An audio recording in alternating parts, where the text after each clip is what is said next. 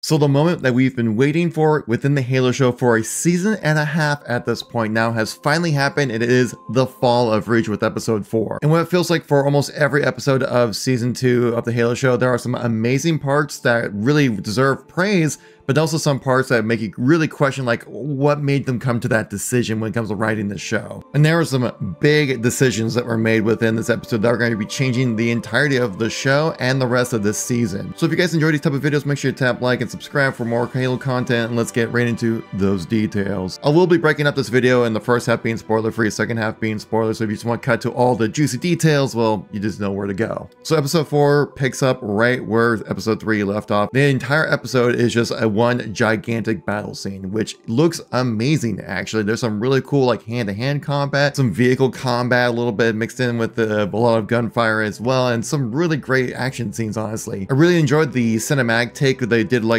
one-shot style. You can definitely tell that they hid the transitions between the different scenes, but they did it so well that it looks like all one continuous shot, which I personally really enjoyed. The action within this episode is actually really well choreographed. Honestly, it deserves a lot of praise, especially for how realistic they made it feel like when you see Chief and other characters fighting against like CGI elites. It looks like they're actually fighting against them, which is really difficult to do and really does deserve some praise. You really do get a sense of danger within this episode that really not a whole lot of people are safe, and you do see some consequences of that happening. But on the other hand, like I said, there's always great things and bad things with every episode, and the bad things were a lot of the decisions that were made that put these characters into these situations, because their decisions within the situations and the dialogue makes a lot of sense. It's actually really well done, but the fact that they are in these situations in the first place doesn't really make a lot of sense and really ruins the experience. I'll go more into the spoiler things later in this video about why that is. The dialogue between Soren and Halsey within this episode is actually really well done. Some interesting revelations happen for Soren when it comes to this episode that do make sense when it comes to Oni and their practices and things like that. I will warn you that you do see Chief without his armor throughout the entirety of the episode in the middle of a battle to save Reach. We'll get more into that later. Just kind of adds to the whole thing where I'm feeling like Soren's kid, right? Kessler, I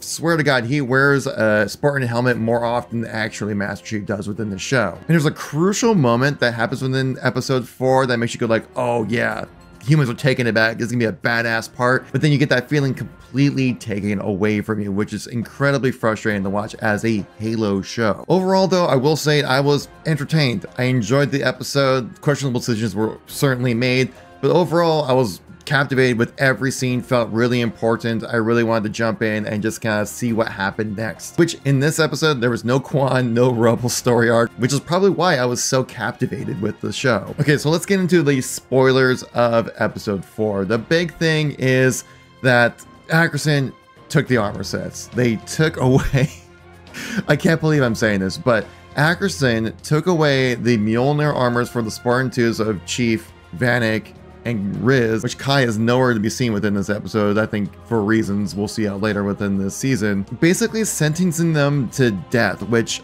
is like, I think I get it because Ackerson is going to be in charge of making the Spartan 3s, right? And he probably wants the Spartan 3s to be like the only viable Spartans, I guess.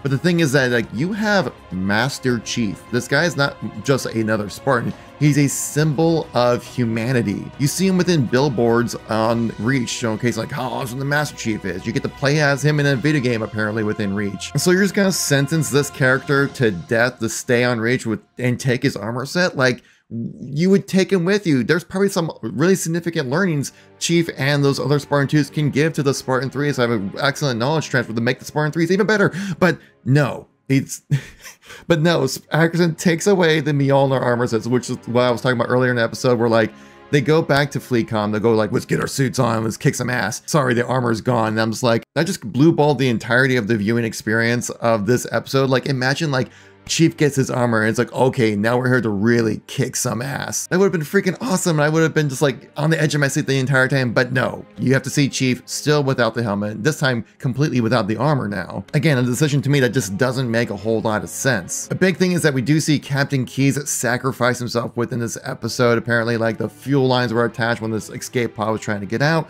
And he goes out to detach everything, and then he gets surrounded by a bunch of jackals. And then he tells Perez to leave, which ignites the gas that's still kind of flowing out of the entire Bay area, which means that Captain Keyes dies before you even get a chance to see a Halo ring. So clearly that whole like story arc of Keyes being assimilated by the Flood on the Halo ring to then give the Flood knowledge of what the UNSC have and things like that, just that's completely gone, which obviously the show's gone in its own direction. That probably wasn't going to happen in the first place. We do know that the last episode of the season is called a Halo, so maybe there might be a teaser to like the Flood maybe at the end of the season, but we'll have to wait and see. I always felt like within the show that Captain Keyes, which is now apparently Admiral Keyes, doesn't really play a huge role within the show. He definitely feels like a character that would be a meaningful character to kill off, and not a crucial character that has plot armor like we see Master Chief. Though I did enjoy his character. I thought he played Keyes very well, especially within this episode. Was the most Keyes I think we've ever seen within the series itself, and he did an amazing job. The speech that he gives within the episode is fantastic. There's a scene within episode 4 that all these Marines are gathered around Keyes' speech, right?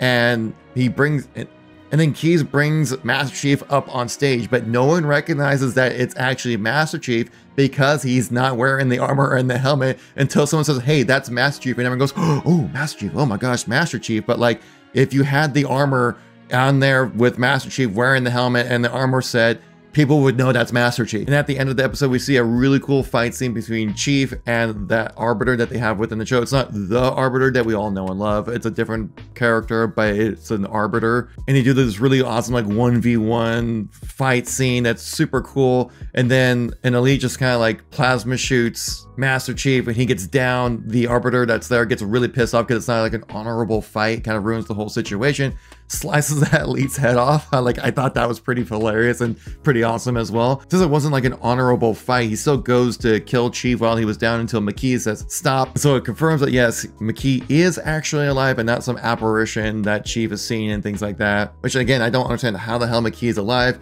Maybe they cloned her and saved her essence and something like that. There's gonna be space magic involved and it's gonna be really freaking lame. So there's a pause within the scene between McKee, the Arbiter, and Chief where Vannak grabs a needler, starts shooting at the Arbiter. Blamite shot gets lodged into the armor of the Elite, and then he pulls it out and just stabs Vannak right in the chest with it, blows up, killing Vannak. Sure would have been nice to have that armor set, huh? Yeah. Though if Vannak was going to die in any kind of way, it would be something like that. Of course, having the armor on would probably save him in that situation, or at least, you know, not let him die. But if he was to die, it would be in battle against key characters like the Arbiters within the show, saving Master Chief and McKee being there as well. So it kind of made sense. I just hate to see Vannak go because he's like the one charismatic character or one charismatic Spartan within the entirety of the show. Like, especially within this season, there were plenty of lines where like it actually made you laugh, which the show definitely needed some levity when it comes to the situations and the character dialogue. It's all so serious. That's why like in the original Halo games, you had characters like Sergeant Johnson to help kind of lighten the situation up a little bit. Oh, and this week in Halo Infinite, Vannak's helmet is the weekly ultimate reward. So, you know, rest in peace, you know, in memory kind of thing. Oh, and the Arbiter and McKee take Cortana with them, which is like, I'm just so surprised that like, everyone leaves and gets killed but leaves Cortana back at where they left her. Like that would be like priority one, is take Cortana for how important she is to the Halo story arc and also within the show as well. I felt like all the people downstairs and like Captain Keyes even being like, oh wait, did we grab Cortana? Did we forget her? Like, no, that wouldn't have happened. It's just the situation, again, a situation like that didn't make a whole lot of sense, but the scene itself was cool and well done. Again, it's a current theme within the show that what happens within the scenes is awesome, the dialogue's good, but the fact that they were in these situations in the first place, it doesn't make any sense. But yeah, like the big thing with the armor being taken away is that means that we're going to be seeing Chief without the armor, without the helmet, probably for episode 5. Possibly even episode 6. Like he's gonna get back eventually, right? But like we're gonna see more episodes of him without the helmet, without the armor, and it's just gonna be feeling more like just like a sci-fi military thing rather than like Master Chief, right? Because that armor and his helmet, that's Chief's identity to the general viewing audience. That's why people want the helmet and the armor on. It's just so infuriating. We're officially through the halfway point of season 2. So again, if anything major happens, I'll definitely talk about it on the channel here. This is a huge episode within the Halo series in general. So I feel like I need to jump on and talk about it. So make sure to catch you guys later in the next episode.